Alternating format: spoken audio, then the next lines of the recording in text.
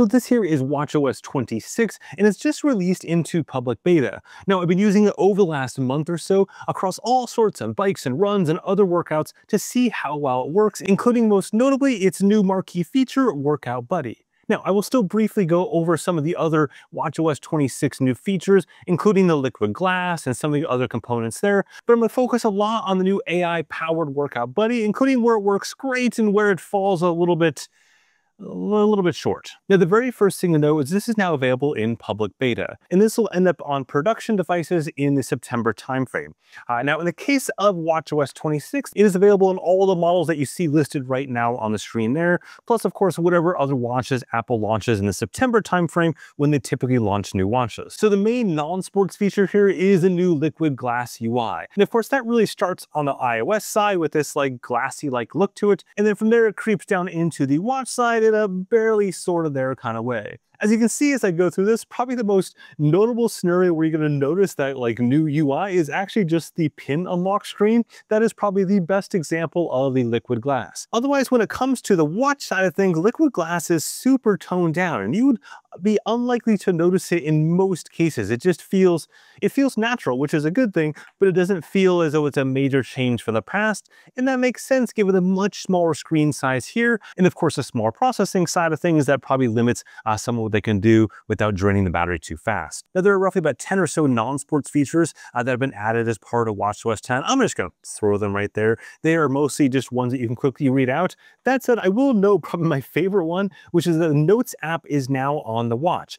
So if you use the Notes app across your other devices, your iPhone, your Mac, etc., now it'll go ahead and sync those notes to your watch. You can create new notes as well as read existing notes, but you cannot edit existing notes. I use notes all the time. I use them out when I'm doing shooting and stuff like that to have a list of what shots I need. I use them at the grocery store, etc. So having those sync from my phone straight into the watch where I can easily access them is awesome. I do though wish I could find a way to edit them so I could just simply cross things off on lists, but there isn't an obvious way to do that. Okay then, so let's get into the workout bits, starting off with the new workout interface. So when you open up the workout app, you're going to notice things are different. There are no longer kind of the three different blocks of the workout types you can see there and you can scroll between them. Instead, you're just going to see one workout type on the main page there, and as you scroll up and down using either the digital crown or just your finger to swipe through that, you'll see all the other options through there. I'm kind of mixed on this. When it first came out, I was like, yeah, I'm not really in love with this. And even now, I think the main issue is that sometimes like getting it exactly where you want to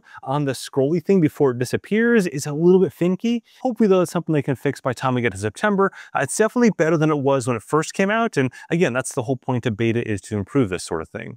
Now, the main piece here is actually those four little dots that you see in the different corners. This is essentially categorizing all the settings you used to have for workouts into four distinct, pretty logical buckets actually. So starting off in the upper left-hand corner, that is all of your workout views. So your data pages, data metrics, things like that, that is all up there. All of your settings for data pages and what you'd see on those screens, that's all in the left-hand corner. In the upper right-hand corner, that is all the things that can cause you suffering and pain, notably structured workouts, as well as any sort of workout goals that you might have. So this could be, for example, distance goals or time goals or calorie goals. And you can go into both the pacer as well as the race route features. Again, all things that help you drive towards completion in generally probably a painful way. Next, in the lower left-hand corner is music. And in particular, there's a new feature here, which is the Picked For You option. This allows you to go ahead and have it automatically start a playlist when you start your workout. So as soon as that workout starts, it begins that playlist. And then it creates this playlist on the fly dynamically. Apple says they'll pick the music tone based on a workout type, for example, a HIIT workout or a yoga, etc. But it won't be taking into account things like if you have an interval workout loaded up or any other kind of thing like that. It's purely based on the workout type as opposed to the content of the workout. You can still choose to turn this off entirely or simply choose exactly which playlist that you want to play as well, if you'd like to. In my experience using the Picked For You feature, it's worked pretty darn well. And I would say when it nails it, it like really, really nails it. And then other times it's like, no, that's just not what I was looking for at all. One of the things I really wish was here though is the ability to see the songs that played during the workout. And there's no place to see that, at least that I can find in a fitness app or on the phone or anywhere else, where I can see exactly which songs are played on your watch.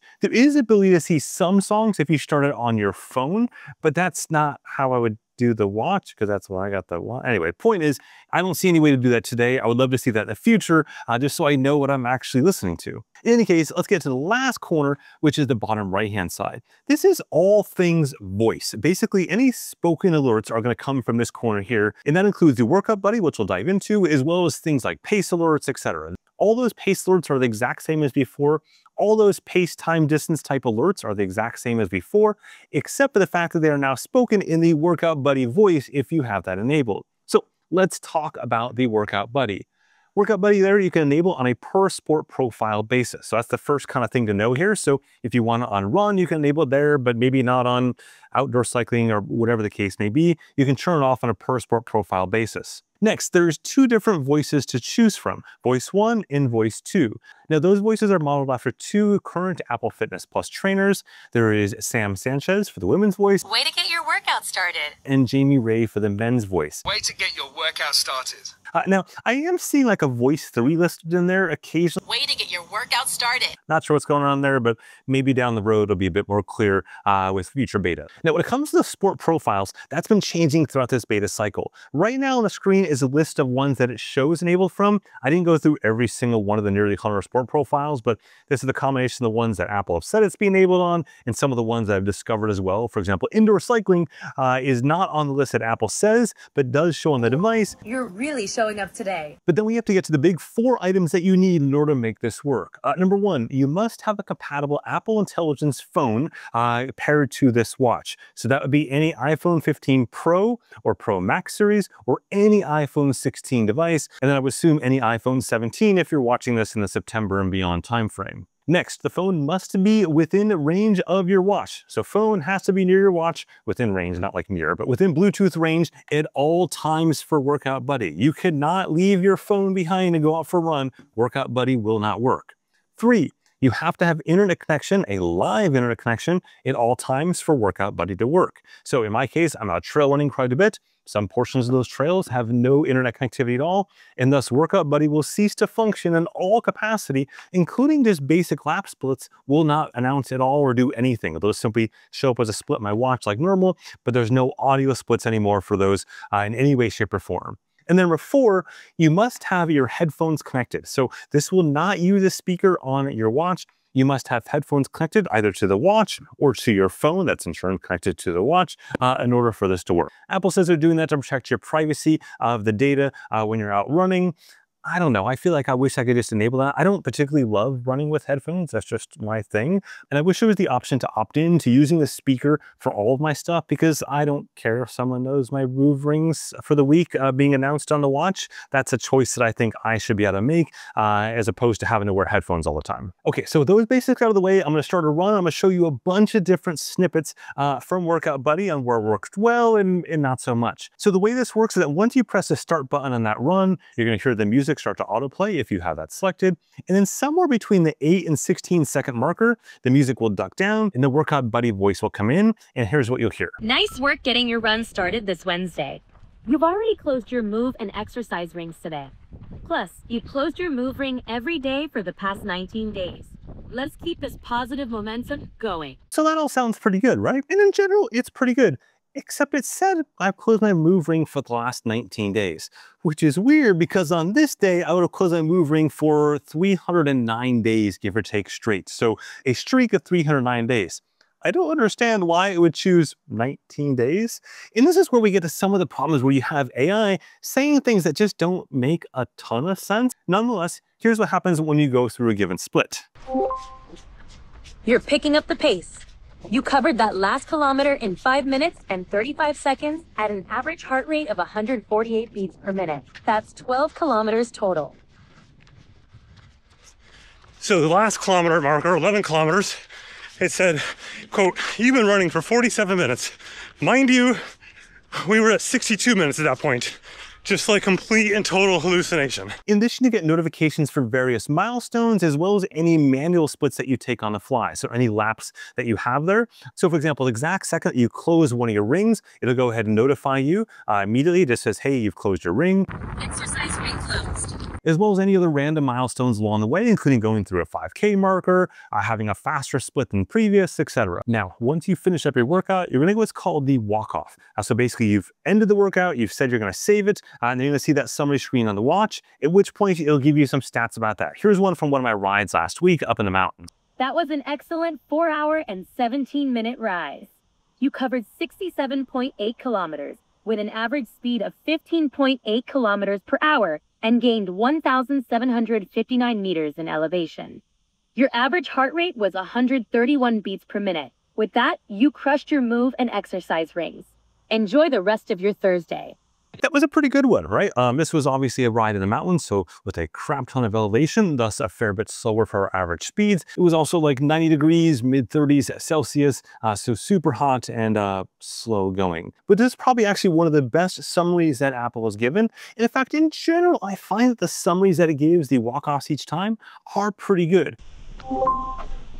Way to crush that run. You ran 15 kilometers in 1 hour and 26 minutes, averaging 5 minutes and 45 seconds per kilometer. Your average heart rate was 146 beats per minute, with a max of 177, and you climbed 253 meters. Plus, your average pace was faster than your last 4 weeks by nearly 6 minutes. Enjoy the rest of your day.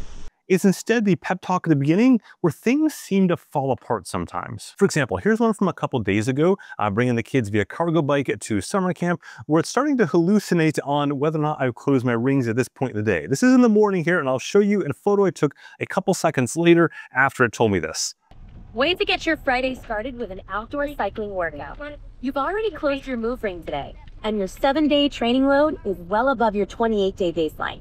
You've reached a total distance of 168 kilometers from all your cycling workouts this week. That's greater than your total at this point last week of 91 kilometers. Let's ride. Remember where it said I closed my move ring for the day? No, I hadn't. As you can see from the picture right here somewhere, I very much had not closed my move ring for the day. I had just woken up and done absolutely nothing. And so this kind of stuff where it's just, it says things that aren't true. And I find, generally speaking, it says things that aren't true, in particular about your rings and the ring status the most. So there are cases where it's saying, hey, your move ring, your activity ring is closed, and it's not. And that's, I don't really understand that. And one of the things that's interesting here is because of all the connectivity, right? So the Apple Watch itself, as we're kind of realizing now, there's no actual Apple AI on this watch today. Any of the current generation watches, maybe in the future there will be, undoubtedly in the future there will be, but none of these watches have that. Instead, it's leveraging your phone and in turn the cloud. And in particular on the cloud side, to generate these audio snippets, they're using their private cloud compute component. So basically it's sending some portion of your data up to their private cloud compute. It's doing that and then bringing it back down again. And that's why you have to have the internet connectivity and make all this work.